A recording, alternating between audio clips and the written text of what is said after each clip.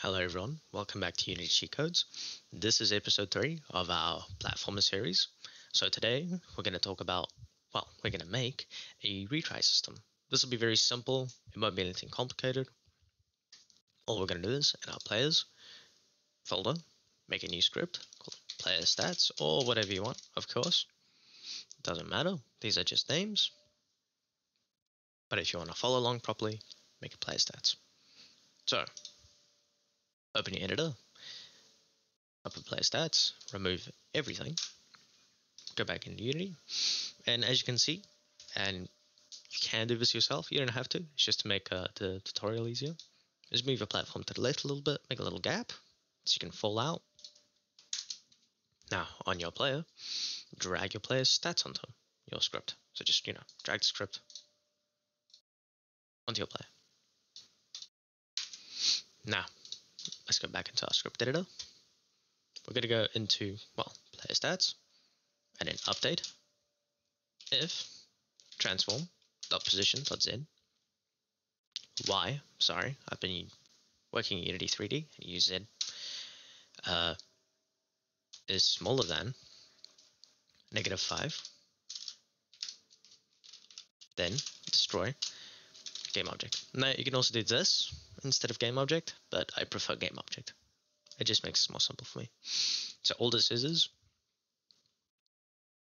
if the player, of course there he is, if his position.y, it's -2 right now, is lower than -5, he will be deleted.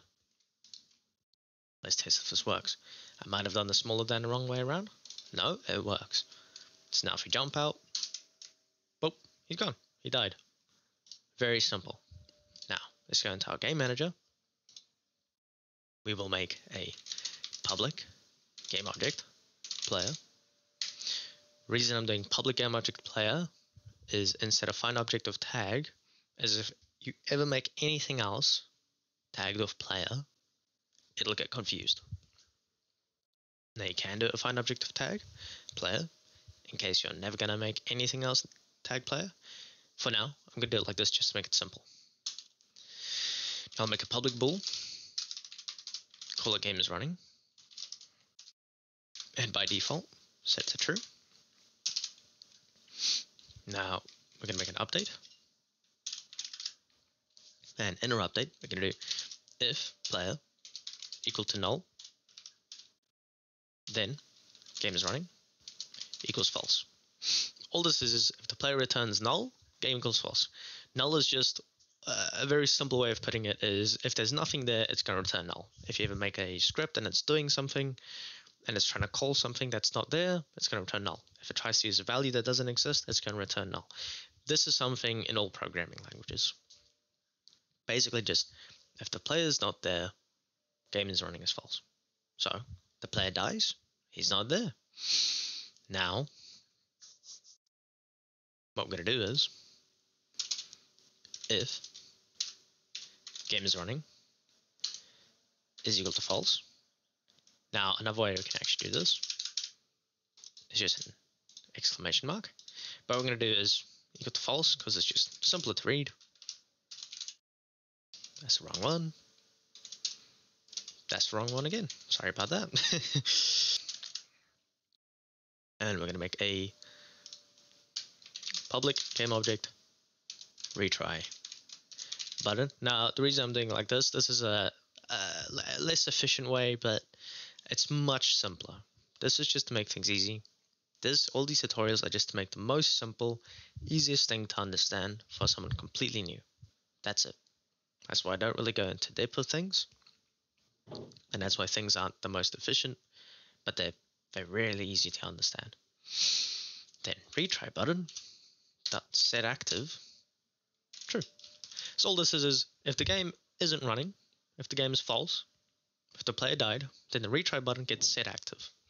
By default, we're going to go start retry button dot set active equals false. Let's see how this works in a second. Let's go back into Unity. On our game manager, drag in your player. I know there's nothing to put in the retry button yet, but what we're going to do is we're going to make a UI canvas, leave it as canvas, or you can change it. It's up to you. And you have the event system too. Just drag it underneath the camera. I like getting things out of the way, things you're not going to move again. Now, in your canvas, firstly, change constant pixel size here to the right to scale screen size. Now, in your canvas, make a UI button, text mesh pro. If you're not in the 2021 version, if you're in an older version, just make a normal button. Text mesh pro stuff is a little bit annoying, but the normal ones got removed. So when you do that for the first time, it'll have a few import things. Just click import, and then things will work. It changes to retry button. Now, of course, in here, the text will be called text mesh pro. Well, text mesh pro. That's what that stands for. Now, you can rename this, or you could just leave it because you're never really going to see it again. But for the tutorial, I'm just going to call it retry text. And then in the text, change it to retry, of course. Now, in your button, double click it to see where it is. Double click canvas instead. Zoom in a little bit, not too much. Change the width. Let's just say about 70. It's perfect. Now go into your retry button. Let's just move it up a tiny amount. There we go. So I prefer that. That's just a little nice for me. Let's change the color. Let's change color.